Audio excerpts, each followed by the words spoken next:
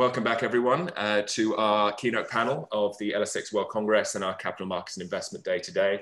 One of the, I guess from my perspective, certainly most exciting things and the silver linings of the virtual events world is our ability to bring together a much, I guess, wider and geographically diverse audience and set of speakers to share their expertise and insights than we are often able to do in the physical world. So this sort of panel is a perfect example of that. Delighted to have brought together a panel of expert Asian investors, both to talk about innovation across Asia, but also investment across Asia and their own sort of mandates titled China and Beyond. So not just to focus on China, but across innovation investment across Asia. So without further ado, delighted to hand you over to our moderator for today's discussion, Mirko Scherer. Mirko, the stage is yours. Thanks a lot, Josh.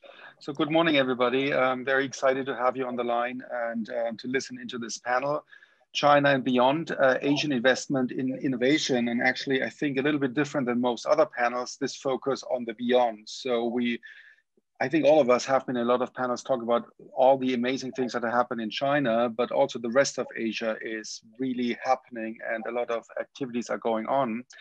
So we have here a very interesting list of panelists that cover other territories in Asia. Now, quickly, one word about myself. My name is Mirko Scherer. I'm the president and CEO of CoFeS France and China. I held various management and investment roles in the biotech industry over the last 25 years with activities in the US, Europe, and Asia. I was Hong Kong based for more than 7 years. And at CoFeS, we work with venture capital finance firms to support them on financial licensing and structuring work for their portfolio companies. And we have built a quite extensive network over the last couple of years in dealing with Chinese farmers and Chinese investors. So my focus has been on China. So I'm myself quite interested to learn what the panelists will tell us over the next 45 minutes in terms of their activities in mostly the other territories in Asia. So without any further ado, I would like to hand over to each of the panelists now to give a short introduction of themselves and their background and activities. So Doug, maybe first to you, can you sort of give a short intro and then the others follow on? Yeah, sure. Thank you very much, Mirko, for the introduction. I'm Douglas Abrams. I'm running Expara. We're an early stage venture fund headquartered in Singapore, but we have offices also in Bangkok, in Ho Chi Minh City, in KL in Malaysia. We also have a rep office in Hong Kong and in Philippines. We do pre-seed, seed, and pre-series A investment in those markets with a focus on Singapore, Thailand, and Vietnam.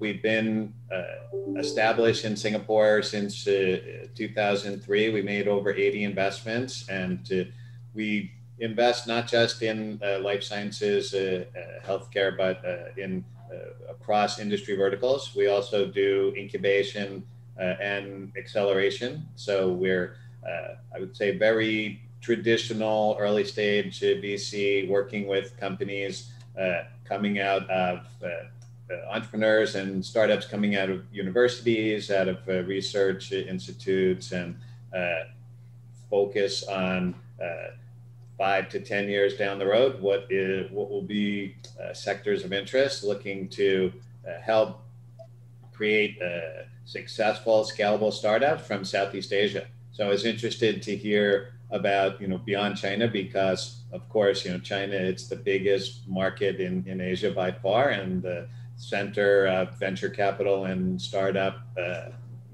in Asia. But we've been doing this business of venture capital investment in Southeast Asia for almost 20 years. And we're really excited about the opportunities here and think that the Southeast Asia startup and venture capital market is one of the most interesting but more overlooked markets, because it's overshadowed by not just China, but India, when you look at this part of the world. So happy to share more about that when we get to the panel discussion.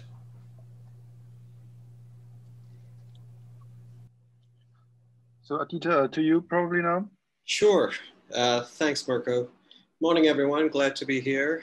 LSX, thanks for the invite. Very briefly, we are a specialist life sciences investor based in Kuala Lumpur, Malaysia. We invest across all stages, but we have a preference for perhaps late Series A onwards. We don't do public investments. We don't do seed investments. We run the life sciences gamut. And for us, life sciences is pretty much everything within healthcare, but it also expands to ag tech. So within healthcare, it's the usual suspects, which would be med tech, therapeutics, biologics, as well as, of course, health tech itself. A lot of activity, which we're seeing over here in Asia. We've invested traditionally outside of Asia. Most of our investments are either in Europe or the US. And that's primarily because for what we are trying to accomplish and given the size of our fund, we're about $500 million in size, that's where the greatest opportunities lie. We have an open eye towards opportunities here in Southeast Asia and certainly in China, but we've been circumspect about where we invest. So I'm looking forward to sharing some of my thoughts and perhaps hearing what some of the others have to say, because we would love to be able to put some money to work here in region, but we'd like to see the returns that are more commensurate with the markets that most of the audience would be familiar with, which is the US and the UK. Personally, I was in Boston prior to this. That's the northeast of the US, for those who are confusing Boston with another part of Boston, of the US, but we've been here about 11 years. And background-wise, among other things, I've worked at Boston Scientific and in consulting for tech and healthcare. Brilliant. Thanks for having us, Josh and Alex team. It's Shu, managing partner with LSV Capital. We are a specialized life science venture fund, around $170 million under management. We invest from pre-seed all the way to late Series A, Series B. We are domiciled out of the UK, but have a very bullish focus on the Asia Pacific region, particularly Indian subcontinent and the Middle East. We have made around 40+ investments to date. We tend to gravitate towards more for radical set of innovations, companies or startups which have deep technology-based protocols or modules built up, changing the entire way healthcare has been consumed and dealt with. For life sciences, we tend to see all the way from preclinical studies to early R&D molecules to clinical one, phase A, phase 2 kind of studies. So yeah, I'm very excited for the panel today. The COVID, particularly what COVID has done, has improved a very strong risk appetite for the market, where we are seeing an emerging set of new innovations coming for life sciences, particularly from markets like India and Singapore, and we are very bullish on these two markets. And I'm glad to be here on the panel today, and I'm looking forward to discuss more as we proceed. All right, thanks to all three of you. So as our listeners will have learned, this is quite a diverse group in terms of the territories that you cover, which I think is very exciting. So in terms of how to structure the panel, I would like to start out first sort of with a look on the innovation that is happening in Asia. So Doug, I'd probably start with you. I mean, you mentioned you cover both investments in Singapore, an area that is relatively well known for a lot of innovation in the life science sector, but also other areas such as Vietnam and Thailand. So you mentioned. So what kind of innovation do you see in those geographical areas?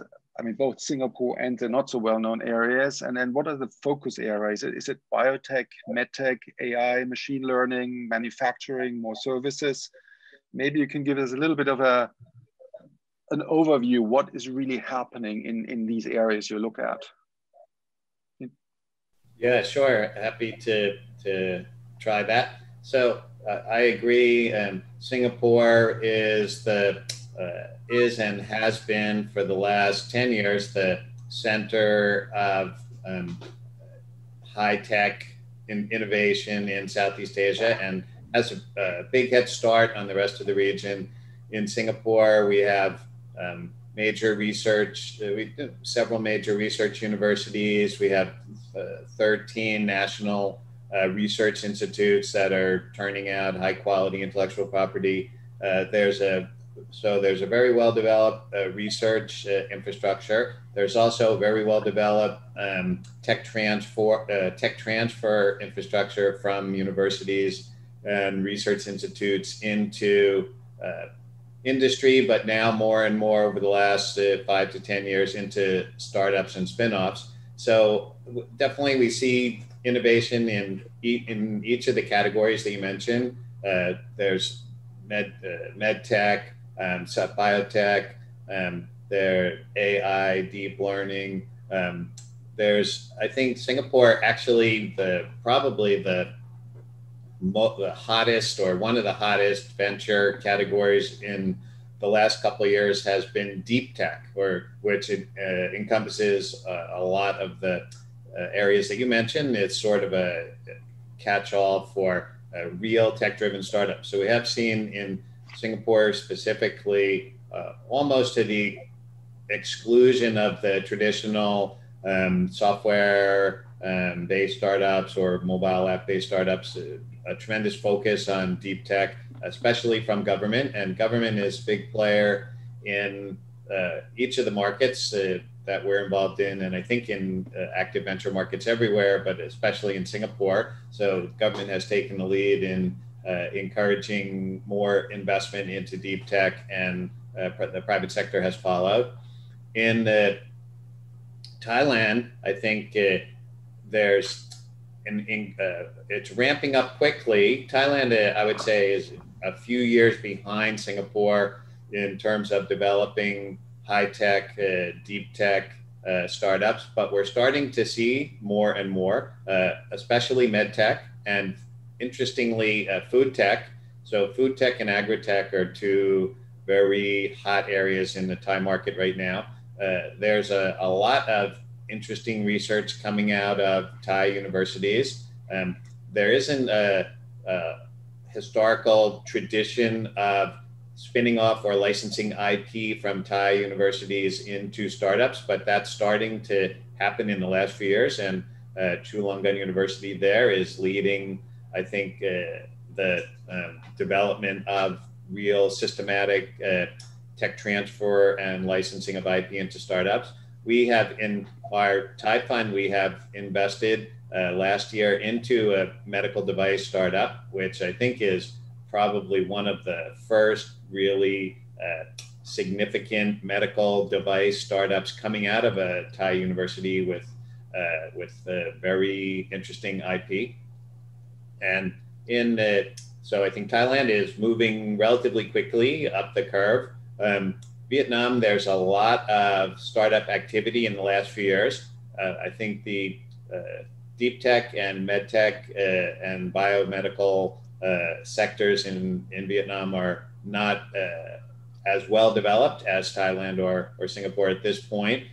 We are starting to see some. We're looking at now one medical device company again in Vietnam, one of our current accelerator programs. So I think I would say we're seeing more and more buds, starting to bloom, and I think we're going to see a lot more development in this area over the next few years. So I think one of the perceptions that people might have about Southeast Asian entrepreneurship, that it's very Me Too, business model innovation, not a lot of real innovation. I don't think that that's the case.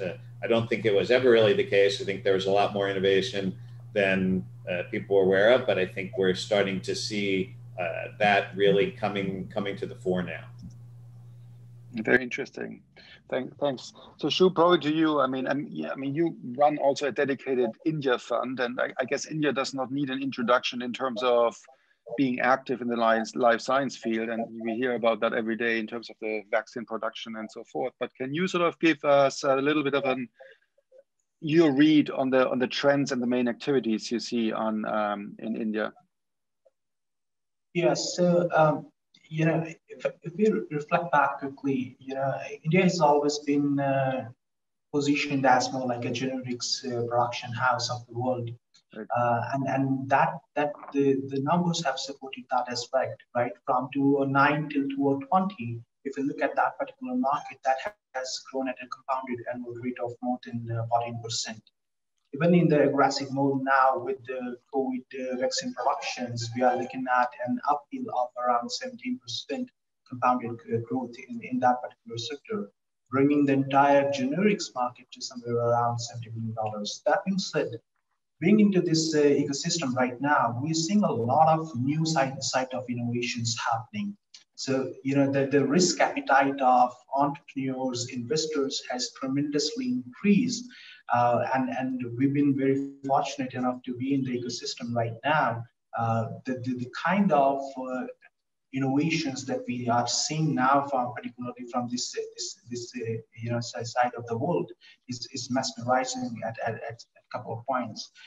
We have recently been due diligencing Chennai, India-based company, which is a tele-ICU company, slightly not on the life science side, more on the digital healthcare side of the business, which have be the first company to create the first sepsis AI prediction model built in their core remote patient monitoring tool. Now, we generally don't get to see these kind of innovations coming out of the Indian subcontinent, but being my time here in India, I've been totally mesmerized by the kind of innovations we've been seeing. What we have more done as recently, we have partnered with an Indian public listed company, an integrated healthcare player, which have around 200 hospitals in the region, and bring together, a social alpha, which is endorsed by Tata Trust as well. And together we have started something called Excel Innovation Labs. Now, this Excel Innovation Labs is a very unique kind of module where we are opting for a portfolio model approach, providing large pool of capitals to early stage entrepreneurs and creating multiple set of assets for different therapeutic conditions. I'm very promising in terms of what this era has to offer in the post-COVID world, plus a lot of new set of emergence which has recently been happening. So quite positive about these assets being developed now. Very interesting. Aditya, I mean, you mentioned it already in your introduction. I mean, you guys have been very active making international investments in the US and Europe with Xeraya over the past decade or so. I mean, do you see what is your assessment? I mean, is Asia in general catching up in terms of innovation? Are you seeing enough that you can keep your focus now more close to your home, or you do continue have to look around to put larger investments outside of the Asian space?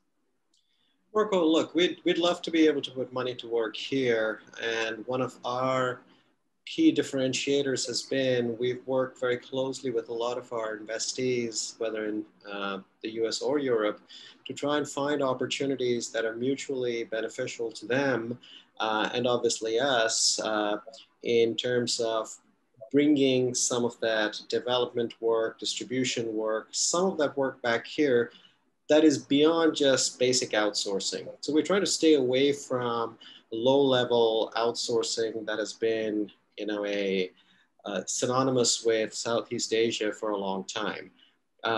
We're looking to do the traditional step value creation that's going to really drive opportunity for the region, as well as the company or the investment that we've made. A couple of quick examples. One you already know, which is Invento, which is acquired by Ambu. They have got a huge facility here where they're doing a lot of the manufacturing for their global products. In addition, we made an investment, I'd say a couple of years ago, in a glycoproteomics company that's using AI and deep tech. The founder of the company is a Filipino, and he does a lot of the original software development in the Philippines, but they do a lot of their wet biology here in Malaysia, and they do a lot of their science amalgamation in South San Francisco and California. So, that's a great example of where you're truly adding more than just words, but really bringing to life the notion of globalization, where you're being able to really act and create value across all of those dimensions. To the start of your question, in terms of are we seeing opportunities here? We're always looking for them. We're looking to see where could that great opportunity be, where people, rather the acquirers or the public markets, will be able to provide the sort of returns that our LPs demand. And we obviously see them in China, but like a bunch of other investors, unless we know somebody very closely that we've invested in with, either as a sister fund in, say, the US or the UK or the EU, Europe, we will we'll probably shy away from it because we are concerned about the governance. And that also extends to places like India. We look to who would we want to partner with, and then juxtapose that with where we can find, rather would that opportunity provide us a better return than, say, a commensurate investment in the US or Europe. So, you know, we continue looking, and we will keep, we are optimistic. We feel that the opportunities, much like Doug said and echoed, will be in the health tech area in this part of the world. I think traditional therapeutics / perhaps even devices, there will be more exits, but I think the volume or the quantum of those exits might be a little more muted compared to, say, health tech. Interesting. Now, I mean, sort of opening the floor to all three of you. I mean, if you look at interesting companies and innovators, I mean, what do they really need most? Is it just capital? So, I mean, you want to have US and European funds to come into the syndicates? Or is it more like they need access to more technology or scientific alliances with, say, Western medtechs, Western biotechs, or pharma companies? So is it more focused on the licensing front, that those innovative companies that you do see in the area that, for example, Aditya has just specified that they need? So, I mean, is there enough capital in Asia? So that's not the rate limiting stuff, but rather it's access to other innovators in other geographies?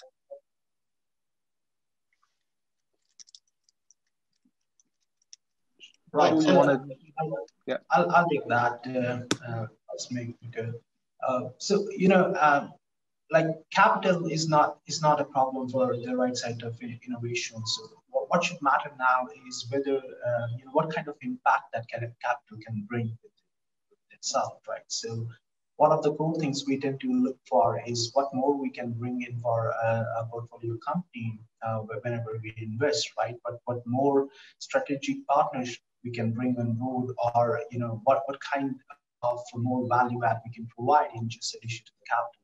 And one of the core things which we do with mid-mature European life science firms or digital healthcare firms is to create a collaborative ecosystem through Excel Innovation Labs in India to bring them the innovative power of the new age researchers from the region, right? So it could be a co-development of any set of modules or any assets for that matter. But what's more important for us is what more we can bring in addition to the pure vanilla capital. And is that sort of, I mean, if I put myself in the shoes of a CEO or head of business development of a Western firm, I mean, what is the best way for them to actually look at your markets, right? And to find partners? Because, I mean, you know, it's a big universe, you know, I mean, corporate governance is a question. So how should they think about that? If they want to go, either it's you know, open it up, Doug, you know, to go into the Singapore market, or shoot for you in the Indian market. I mean, how should they go about it? There's a huge universe of companies, but how do you find, if you sit in London, Boston, or Paris, how do you find the right partner? Do you go via you guys, via investors, or? So we have been fortunate enough to have a very unique position, you know, regarding this particular concern, because we are domiciled in UK and regulated by FCA. We have a very India-specific fund regulated by, you know, by the local regulator as well. But because of our own presence in UK, Europe, Israel, Singapore, as well as India, it allows us to create multiple local ecosystems and partner with those partners which are very prominent in those markets. And this network ecosystem allows those candidates who have slightly apprehension about some sort of governance issues into entering into the new demographics, new markets like India, it kind of like helps them, go through that established structured route of an ecosystem player. I'm not sure, Douglas and Aditya will agree on that part, that there are few components of ecosystems which were missing in the Indian subcontinent for a very long time, particularly for the life sciences. And from last year and a half, we've been trying to create that anchor role in the market, bringing a lot of technology-based innovations here, which originated out of Europe or US, but have not explored India or Gulf as a next expanded market for themselves.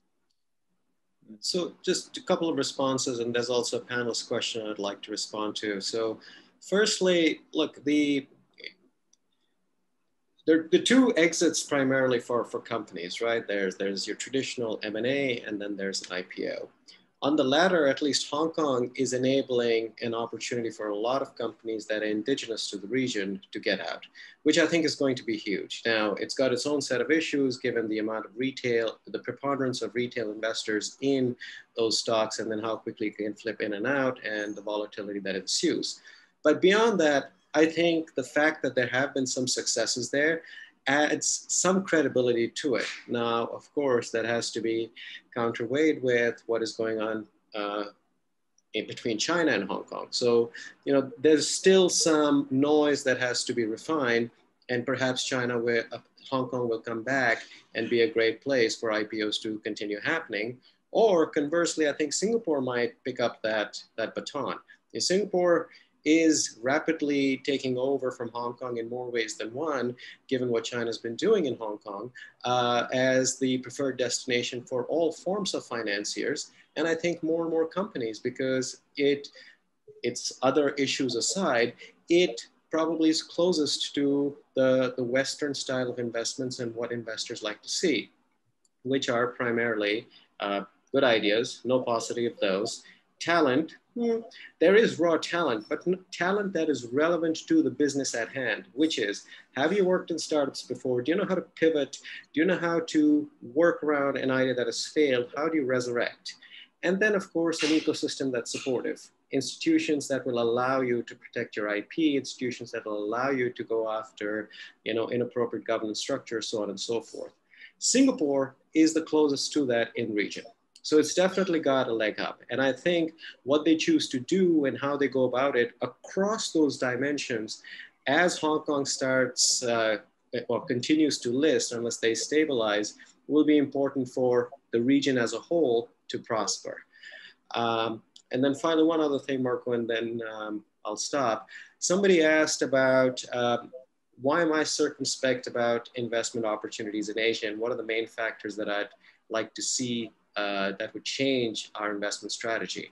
Well, look, let's be honest here. This is an investor forum, so companies are looking to prosper, and obviously you'll do that with patience prosper, but they have to exit.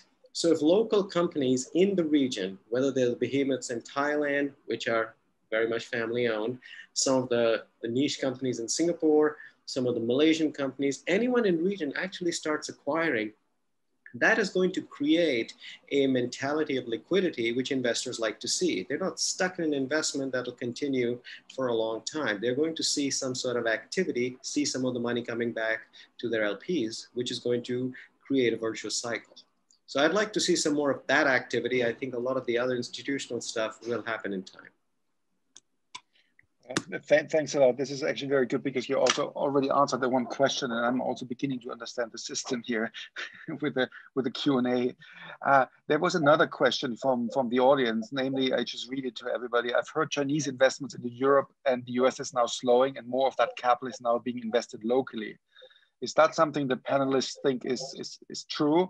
And if so, do you think that means more investment across Asia? So basically, I think the question really is, do you guys see Chinese investors already being active, life science investors being active in your respective territories? And I would like to sort of make it a little broader. I mean, do you also see Chinese pharma companies talking to your portfolio companies, for example? Yeah, I can answer from my perspective on that, and also talk a little bit about some of the comments about exits, because I think this is a really interesting topic. So we definitely see a lot of investment coming into Southeast Asia from other parts of Asia. There's a lot of Chinese and Japanese investment that we see in both Thailand and Vietnam, and over the last few years. So I don't know whether, I'm not privy to whether Chinese investment is flowing out of US or Europe. I don't have any insight into that, but we do see a lot of investment from North Asia coming into Southeast Asia. And in Vietnam, we also see a lot of investment coming from Korea. So I do think that apparently large investors in North and East Asia are looking at Southeast Asia. I agree. I want to echo and agree with the comments about the exits driving venture investment and dearth of exits, making it difficult for investors to come into markets where there haven't historically been a lot of big exits. But I believe we're going to start seeing, we are starting to see over the last few years, more exits of venture funded startups coming out of Southeast Asia. And I believe that that's a trend that's going to accelerate a lot in the next few years. One, I also agree that Singapore Stock Exchange is very interested in getting more high-tech and venture-funded startups listing. Singapore has two boards, main board and secondary board, and they're looking. They've been very active in trying to encourage startups to list or successful startups to list on both of those exchanges.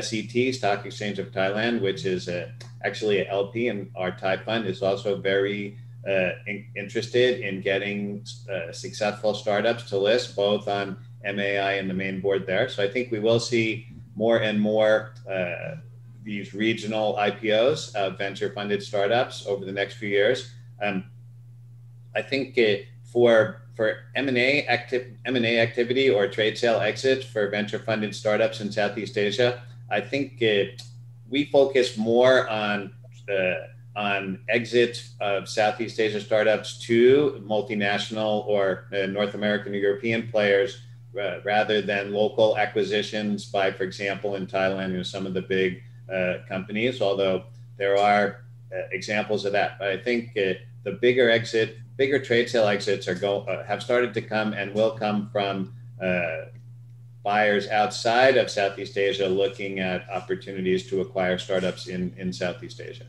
So I think there was the question about circumspect about investment in Asia. Obviously, that doesn't apply to us because we only invest in Southeast Asia. And of course, for us, one of the reasons that we developed that strategy is because other investors are circumspect about investing in Southeast Asia. So we see that creates opportunity for a smaller fund like us to make more investments at favorable valuations and ultimately get to good returns through exits. Interesting. So, Shu, probably a question to you. I mean, if you do sort of deals on the Indian subcontinent, I mean, in terms of syndicate building, do you sort of think about actively involving Western funds into that to eventually help those portfolio companies to then branch out to the West in terms of building a market there or partnering there or so forth? Or is it more a purely focused, are you purely focused then on finding other Indian investors? But I think you also mentioned to me in one of the prep calls that you guys work relatively closely with Mindray from China. I mean, what is the approach there? Yeah, so we are very open to create multiple layers of syndicates to bring in the new pool of capital for the deserving innovation in the region. One of the particular portfolio companies of ours is closely working now with Mindray and Nihon Cotton in one of the cases where we're seeing a lot of interest from these strategic partners in actively participating in the investment, price rounds for the companies. So from an LP point of view, I totally like to echo what Douglas have said. The exits will come in few years from now. What we have seen in the last couple of years is that the right set of seeds have been sold. The ecosystem components have been brought in place. Plus, we see a lot of strategic support coming from the government as well. Recently there are conversations building up where the Indian government is allowing all these new startups to get listed in foreign exchanges as well. So we see a lot of traction building up in the ecosystem right now, and possibly good amount of exits will happen in the next 5 to 7 years from now, both from the M&A point of view and from the domestic IPOs point of view as well. Okay. We have just a couple of quick things. Yeah, I see well, two things. Just, I think the trend for, the time for Southeast Asia to say achieve the same sort of levels in terms of activity like the US and UK, that trend has started. It's being led by tech, it's being led by fintech, but it's certainly life science is not going to stay too far behind because COVID has given it a massive boost forward. So we're seeing more and more activity just by virtue of our deal flow in things like telemedicine, things like software to truly enable payers, providers, and better outcomes for patients. And what's also interesting is that a lot of the, shall we say, Asian reticence about, caucusing around what people say and going to see that be in a hospital, etc., especially with COVID, has now enabled people to get past some of those barriers. So you're seeing a lot of positive reinforcements coming in, which I think will allow life sciences as a space to move its way up into the annals of, say, tech or fintech, and looking and the opportunity for exits, whether it's through indigenous companies or multinationals that are outside. And I think that's going to continue happening more and more. And I agree with both what Doug and Scherer are saying. It's the timing that I'm not certain of when that's going to happen. Two other points. Somebody here has asked a question about when is the right time for Western pharmas to start paying attention to the disease of Asia. I would say, well, that's yesterday and day before, because there's no reason not to.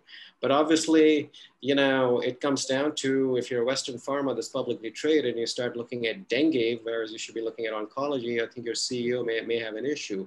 So I think there are the social and humanistic imperatives, and there are the financial and stockholder imperatives.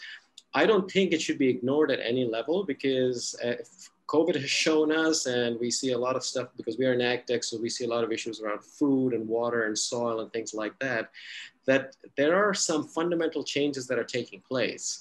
And you can't say that that part of the world is not where I want to be. You've got to be there. I mean, Asia is home to a swath of people. There's 650 million people in Southeast Asia. Exclude China and India, you've still got a big, big population. So absolutely, I would encourage people to look here. And lastly, in terms of how they should get here, the companies here are very sophisticated. I mean, across the region, you can just send an outreach to them and they will get back to you, whether it's something that you're interested in, whether it's something that they may be interested in. Direct contact is always the best. And if you need intermediaries, there are enough of them around as well. I think that's an important bit, to build more of a bridge between sort of the US life science ecosystem and the European ecosystem, also with Southeast Asia. I think, we've seen that over the last couple of years with China, that you have more and more executives go to Shanghai and go to Beijing to conferences and so forth. And I think that also needs to happen more with Southeast Asia. I think that's an important learning. Now, probably coming back to sort of the comment that you just made about COVID. I mean, is there something that you would like to want to add in terms of the impact of COVID, and probably focus on the opportunities, because I think we've all complained enough over the last couple of months about the disease and then the limitations and so forth. But I mean, Aditya already made, I think, a great intro into that field. I mean, what are the opportunities that COVID really has brought for international cooperation with that? You know, I mean, what do you think will change going forward between some of your portfolio companies or some of the companies you're looking at, and how they work with others in other territories? So, you know, rightly as Aditya mentioned, right, the COVID has kind of pushed that risk appetite barrier to adopt a new set of technologies, you know, particularly from the digital healthcare point of view. We see a lot of traction happening in the teleconsultation mode right now. And, you know, from the fund side, we get to see the entire gamut of, you know, digital healthcare, right from the remote patient monitoring to connected wearables to the new set of biosensors being developed now by multiple set of companies. So what's our observation is that, you know, the traditional way of consuming healthcare is going to change forever now. You know, patients, their caregivers, they all have tasted the remote set of care, which is very effective in multiple different ways, and very cost effective as well for these markets where, you know, 80 to 90% of patients are out of pocket kind of expense markets. So what we see is remote is going to be, you know, driving the next set of new set of revenues for even for the very traditional healthcare players in the market, and you can count for around 60 to 70%. A lot of traditional players in these markets now, they are also optimizing themselves to be, you know, taken care of by the new set of businesses which are coming from the remote side of things. So in terms of the collaborations, we see a lot of traction happening in the remote care kind of, you know, business models, plus a lot of new innovations in terms of the technology, the variables, the connected devices, which has not yet hit these markets yet. They're kind of entering now the boundaries. And a lot of, you know, adoption, early stage adoption is actually been, you know, accepted from the ecosystem as well. You know, giving a quick examples of the continuous blood glucose monitoring, or there is a company now based out of Bangalore, which is looking into the biohacking, you know, personalized biohacking kind of modules for, you know, patients, particularly for oncology. So a lot of, you know, travel is happening now in terms of what remote can do. And all this is because of the fact that there is a push from the COVID happening. Doc, you want to add to that from your perspective? Yeah, I would like to add, I think one thing, one interesting fact about COVID in Southeast Asia and specifically in the countries that we're in. So if you look at the impact of COVID and also the way that COVID's been managed in, for example, Singapore, Thailand, and Vietnam. So Singapore, we have population 5 million people. We have 50,000 cases and 29 fatalities. Vietnam, which is 90 million, almost 100 million people, we have 1,800 cases and 35 fatalities. Thailand, 60 million people. We have about 15,000 cases and about 75 fatalities. So if you compare the toll of COVID, both in terms of suffering and economic damage, I think Southeast Asia has done a fantastic job of managing COVID compared to what I read and, you know, I'm hearing about other parts of the world. Especially in Singapore, we had a very effective government response to COVID, contact tracing, isolation, treatment, and everybody suffered economically. But I think Singapore, we had almost reopening in 3 stages. The economy has been pretty much almost fully reopened since fall 2020, and now back to pretty much pre-COVID levels. So I think that's not directly related to the investment environment, but it does show there are some very special things happening in Southeast Asia. Now, of course, everybody there have been a big impact on the way that people interact. One point I wanted to make earlier that's somewhat related to this, there was a question about how to come to, if you're interested in Southeast Asia, coming from the US or Europe, how do you do that? And previously when I talked to people about that, I would always say, you have to be there. You have to come here. It's very difficult to build up business relationships in Southeast Asia without interaction. So it's a very I guess everywhere relationships are important, but business relationships in Southeast Asia are paramount. Now, of course, it's impossible to travel or been very difficult to travel last year. So I think there's some evolution there, and people are more, you're able to do more effective, like what we're doing here, video conference, video calls. We've been doing a lot of video meetings over the last 12 to 18 months. So I think that's very interesting times here, and we expect to see that 2021 is going to be, even much better and hopefully more interesting in positive ways. Oh, thanks a lot. So I already got the yellow card from Josh. So basically, in closing for the panel, I think I hope that people really got a good feel for what is going on in these very exciting markets. I think you already have the first perfect contact people with these three individuals that really know their markets inside out, in terms of if you want to reach out, if you want to become active in that area. So I think from that perspective, I hope for the listeners that already was very productive. With that, I would like to sort of close the panel, hand back to Josh for a couple of closing comments, and thank you everybody for listening in. Thank you. Fantastic. Thank you, Mirko. And yeah, thank you to Douglas, to Aditya and Shu for joining us today. In some cases, quite late in the evening there. So really appreciate that, sharing your sort of thoughts and insights with our delegation.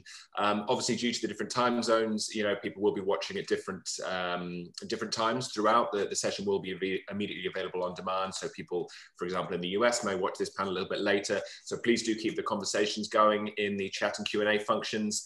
There are a number of comments and things actually for you guys, which will be great to follow up through the platform with. I didn't think were appropriate to ask as questions, but a lot of people commenting that it's been a really good session, and keen to sort of follow up and engage more.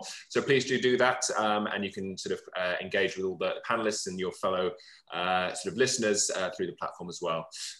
We are back in 13 minutes now with our next panel today on our Capital Markets and Investment Day, which focuses on corporate venture capital. I'm delighted to be joined by a number of corporate venture investors sort of discussing how their strategies might have evolved or changed, or indeed not, if things have stayed the same despite all the disruption in the last year or so. But with that, I'd like to again say a big thank you to Douglas, Aditya, Shu, and our moderator Mirko, and I hope you can engage with them through the platform, and see you again shortly in now 12 minutes. Thank you.